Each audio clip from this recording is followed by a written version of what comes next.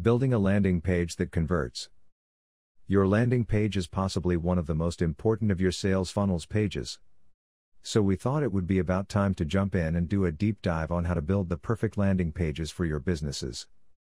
Landing page goal. Your landing page only has two goals: to maximize click-through rates and to improve your conversion rates. These two goals are achieved by motivating and adding value to your page. Therefore, when you build a landing page, it is essential to understand you are moving your visitors towards pleasure or away from pain. We can do this by providing value to our viewers. Now, this is a very simplified version, but it is something that you should always have in mind when moving forward in building your landing page. Niche landing pages. No matter what kind of niche you are in, a landing page can serve you very well. If you are also adding a bot to the page, you can get even better results. But what is always true is that different niches require different landing pages. Hooks and frames. Hooks and frames will bring your landing page into the black as far as your bank balance is concerned, and then we can add on our positioning. As an example, let's say that we are in real estate. First, we need to know who it is that we will be marketing towards. Who is the target market? Are we targeting first-time buyers? Are we going for the high-end market? Or a retired couple? Target niche. Knowing which niche we are going after makes creating our landing pages so much easier because we can start pretty broad. If you have a target niche, then you can begin to create different offers for that niche. Now, this isn't the time to jump into your funnel builder yet. But, unfortunately, this is where so many people go wrong with their sales funnels. They believe that just because Groove, ClickFunnels, and lead pages have given templates that they can jump straight in and use these templates for instant success. Don't fall into this trap. In the beginning, you want to test different offers to see which floats, but before you get into your funnel builder, open up a Google document and choose your target market. Once you have chosen that target market, it is time to work on your hook, frame, positioning, and offer. Only then should you start writing out the framework of your sales copy. Sales copy. Remember, copywriting is a hugely skilled job and takes a lot of time to learn. Unfortunately, I am a terrible copywriter, so I tend to use the Jarvis software. The first thing you need to know is your prospect. What problems are they trying to solve? What solutions are they looking for? Have they already tried other solutions? The diet industry is a massive user of pain points and uses what people have tried and failed before. You can see it in so many of their headlines. Like, fed up with fad diets that don't work. Your Google Sheet should be starting to fill up with the exact targeted market that you want to help, their pain points, and are they becoming jaded? Can you help with these pain points? From here, we can start to brainstorm your hooks. Your sales funnel hook. Consider what some of the greats have already used when looking for a hook within your sales funnel. Russell Brunson has many, but one that comes to mind is the One Funnel Away Challenge. Mike Filsaime has butterfly marketing. And these are the kind of examples that you will see often. You are trying to gain their curiosity. In the movie Django Unchained, DiCaprio's quote goes something like, "You had my curiosity, but now you have my attention." Your hook is designed to get their curiosity. So what is One Funnel Away Challenge about? What are you one funnel away from? These names are intended only to make you more curious and to get that click. What hook could you come up with that is a catchy name that will get the click? The frame. The frame follows on from the hook and is the story behind the hook. Such as, "Let me tell you a story." "Let me put it to you this way." And so on.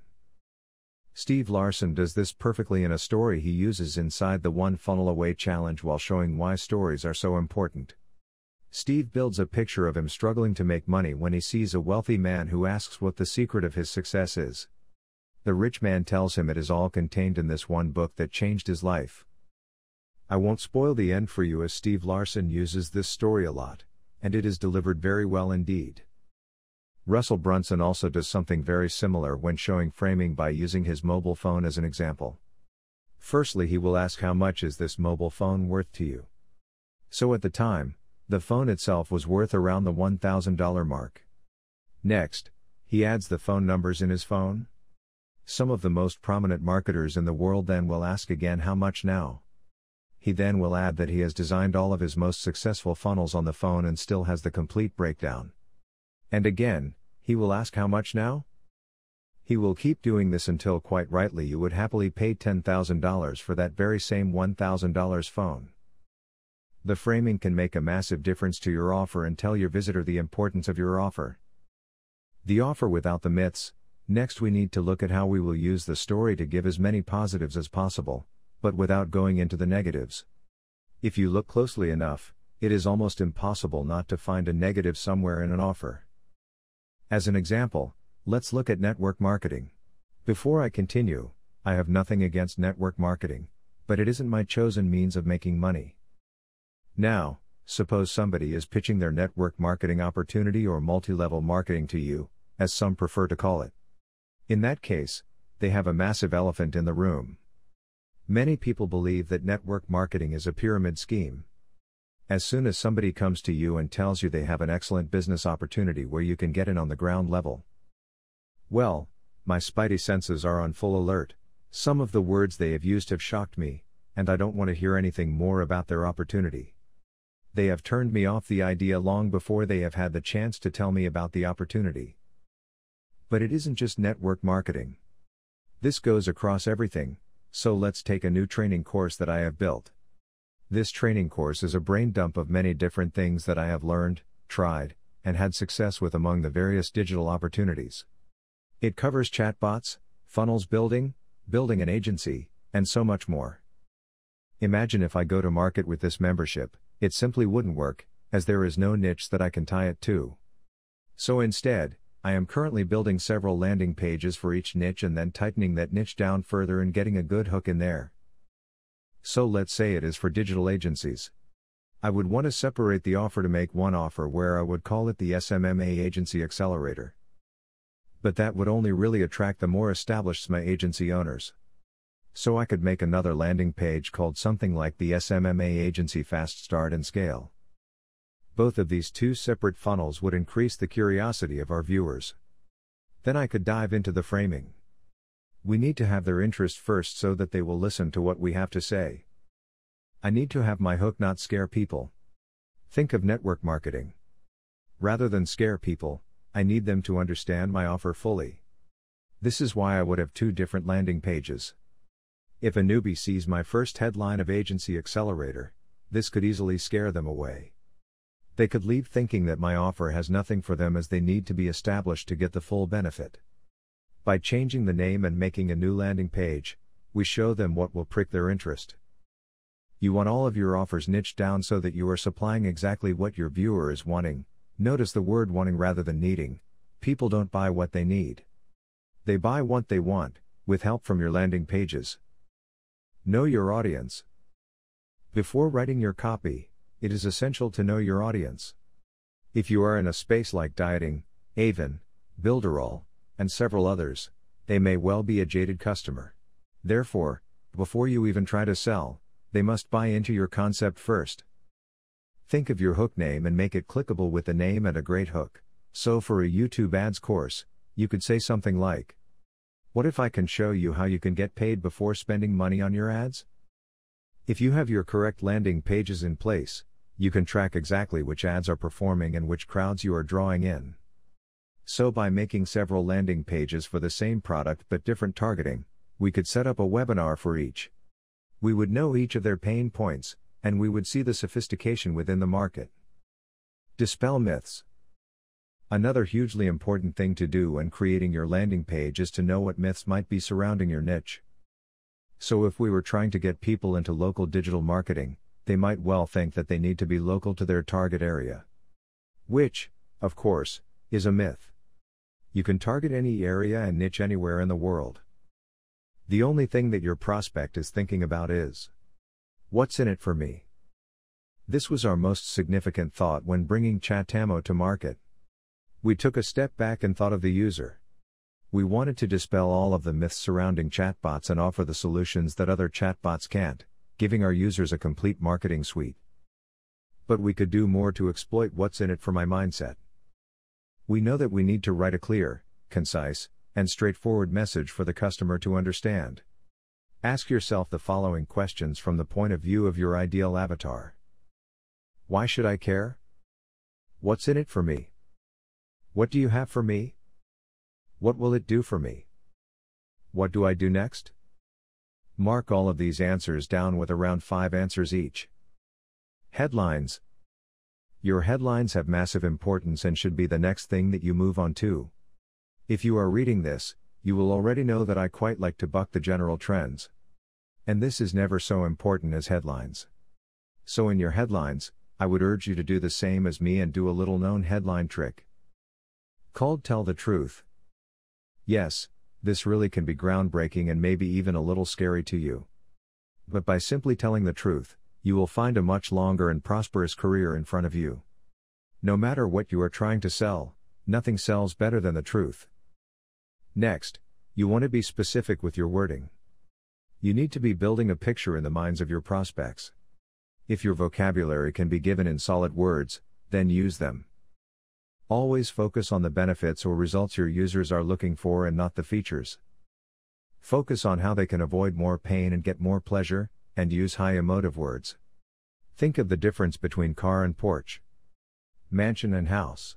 If you have specific numbers, then always make sure to use them. Use power words such as, you can search Google for power words.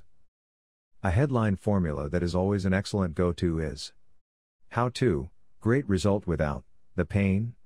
Fill in the blanks on this one. Everybody wants the results without having to work for them. So using the above, we could write a headline of, how to lose 20 pounds of fat in 30 days, without giving up chocolate or increasing your exercise. This has a great solution and keeps you away from the pain. BTW, I am not suggesting running that headline, as you should check all of these with the FTC, as they would want proof of your claims. Now, of course, there are ways around it, so as an example, I would probably be okay saying, I'm going to show you what I used to shed 20 pounds of fat in 30 days without giving up my favorite foods. But again, each ads platform have their own rules, so always read them carefully. And that's not even mentioning your Stripe and PayPal accounts. Now we could keep on going with headline formulas for your landing page. However, rather than spend the next 3 days thinking of the perfect headline, head over to Jarvis with this code and get free credits. It takes Jarvis about 60 seconds to come up with all the headlines you will need. All that you have already put within your Google Sheet will help you come up with the perfect headlines, so make sure not to skip it. However, if you completed that work, you now know the pain points. Another headline that always works when dealing with tech is secret. People love to find a secret, and if you can show somebody a secret, a hack, trick, or system, your visitors will want to know it. Things to remember. The hook grabs them, the frame is the story of the hook, and your headlines make a promise. When developing your headlines, take the time to get your capture page to convert at 50 to 70%. Then, rather than the 20% many landing pages have, you will know it is worth the time. And improve your bottom line hugely, which, after all, is what we all want. Higher conversions. When looking for higher conversions, it is essential to increase the motivation of your prospects. Therefore, when you are writing, you copy pictures on your landing page. When we have the prospects on your page, you must consider how your design will work with your copy. We need to focus on the problem, agitate and solve. Please think of the problem like an open cut, and by agitating it, we are adding salt and pouring it on so that our prospect sees how much it hurts. If you have ever seen some of the late-night infomercials, many of them do this perfectly. Some of them even agitate by filming the problem in black and white. They are that shameless. Now we may not have to go quite as hard as that, or maybe we do. It is very dependent on how you like to do your marketing, but you must agitate. For example, if I was building a funnel for Chatamo, I may well say, are you tired of paying thousands a month on software that is not working for you? Have you had to hire a developer and pay them thousands simply because you want to change the world? If this sounds like you, give me 27 minutes, and I will show you this really good thing, without the really bad thing, and all without breaking the bank. We will save you 90% of your software spend and have everything you need all in one platform. That will double your leads. All that kind of stuff. And because we have already done our research, we know what the problems are, we know if they are male, their age, what they do, and where they hand out so that we can target our ads straight to them if we are running ads. Then the design of your landing page and sales copy speaks directly to them. Now, if you think you don't want to do that, think again. This is the difference between making some money online and making a killing online. It really is that simple. Put your words on a page and let them do their job, and if you are confident enough, get onto video. You could even hire somebody to do the video for you. Remember, we aren't just throwing up a landing page. This is your very own funnel that we are going to use to make money. Now we can move on to our clear value proposition, which isn't a headline but rather an attention-grabbing hook. Overcome objections in your copy, and only use one call to action. By having multiple calls to action, you are distracting your visitor from what you want them to do, buy whatever you are selling. Make sure that you have also solved the problem some users have with buying on the internet. Finally, make sure that your site is secure. Never run a site on the dated HTTP but rather HTTPS, which will help your customers feel more at ease. Suppose you are offering a money-back guarantee, which is always a good idea. Make sure that you state it. Any opt-in forms point out that you respect their privacy, and we never share your information. This helps reduce friction points that might creep into your prospects' minds when the time comes to buy. Your sales copy should be a story, and every subheading through your page should have a connection to the previous heading. So rather than them landing on your sales page and saying Chatamo is great, you need to lead them through your story copy and heading through the benefits of Chatamo. Social proof is also an important aspect, which again Groove offers. Branding when first starting off can be important, so use your branding colors and typeface throughout. Also, have your first call to action button above the fold. When you have built your funnel, always check that it is a good user experience across mobile, tablets, desktops.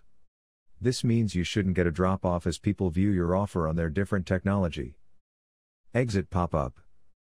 Having an exit pop-up, a simple wait don't leave empty-handed, works very well. We don't want to lose this prospect altogether. Instead, we can send them back into our chatbot, ready to keep targeting and building our list simultaneously. Create a thumbnail showing what they will get if they click the pop-up. Make sure you have a strong incentive for them to click. The biggest mistakes when building a landing page. The worst thing you can do is take one of the ready-made templates from ClickFunnels, Lead Pages, or anywhere else. This will make your landing pages fail. The biggest advantage that I have found with Groove is I can produce unlimited funnels so I can test and test again, and I have a record of all test results. Track and test. Always make sure that you track your sales. After all, that is your goal, and if you aren't able to track it, you will find it impossible to improve. So we will track everything about our B equals page because this is the information to drive sales up. Now I will be talking about running ads to your page as doing this organically can take a long time. I would rather be making money upfront than testing with no results, as that seems like a waste of time. So firstly, I will start with 2 identical pages so that I will have the same of everything on there, headline CTA, copywriting everything. And the first thing I'm going to test is the color of the site. So, for example, I may well run one site with a white background and another with blue. And I am going to split the traffic between the two using the same target audience. So at this stage, I am not looking for a winner, I am looking for a loser. These are tests I would typically run for around 4 days as I am not very patient. While these ads were running, I would look at my competitors and see any other colors I missed. If there are, then after 4 days, I will go in and kill my worst performing ad and start again, putting a new color up against the winner. Now, this sounds time consuming, but remember all of this time. You are still making sales. In effect, you are getting paid to test, which is an excellent position to be in. Next, I would look at my headlines. Looking for another loser duplicating the ad and again running traffic to the 2 different headlines, but remember everything else will start the same. I am still making sales, But now we know which color our viewers like more, so our click-through rate is also improving all of the time. We are still making sales and getting all of the information that we need. Next, we would look at the images or video on your landing page and which works the best. So now we are beginning to nail down our highest performing landing page. And these are things that will swing the needle the most and get the most bang for your buck. Next will be the hook, then the frame, and then the offer. You can be continuing to test all of which once you get to a situation where you believe everything else is optimized. Finally, you can start on the smaller items such as button color, etc. These will make much more minor improvements to your sales than the more significant elements above.